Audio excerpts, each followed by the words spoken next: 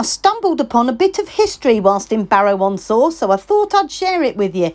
This is the roundhouse built in 1827. It was first used to lock up criminals, drunks and nuisances. Then I found this plaque about William Beveridge, so I thought I'd Google him. This is William Beveridge.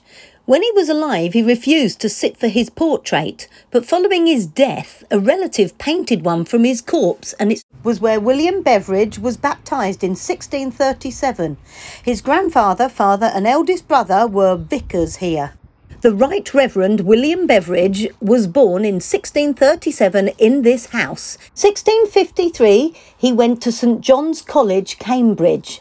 When he was 21, he wrote his first book. He died in apartments in the cloisters of Westminster Abbey in London on the 5th of March, 1708.